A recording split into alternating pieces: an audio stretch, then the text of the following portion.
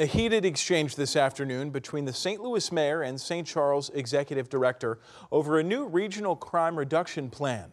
News 11's Mallory Thomas gives us a look at the exchange during the East-West Gateway Council of Governments.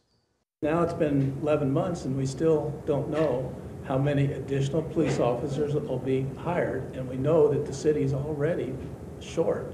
Everybody's short. No, I'm not going to let you sit here and point fingers at the city talking about the city is short police officers. Everybody in this country is short police officers. It's a heated meeting as the Council of Governments votes on a regional plan to help reduce violence. St. Charles County Executive Steve Ehlmann introducing amendments to the plan before the vote, wanting to see more officers filling vacancies. We've got to improve the work of the police departments. We've got to get our police departments working together. We've got to get them fully staffed.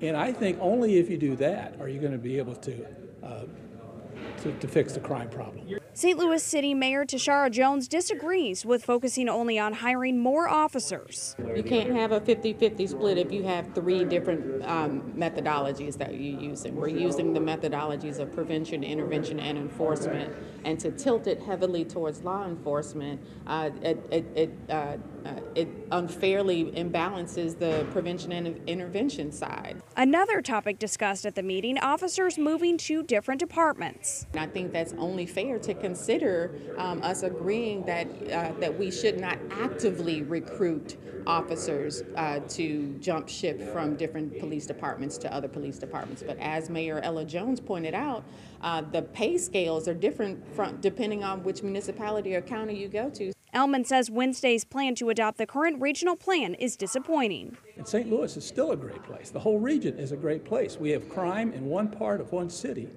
and we're getting a reputation that people don't understand is very localized, and it's the result of the fact that the city can't expand, so our numbers look worse. In St. Louis, Mallory Thomas, News 11.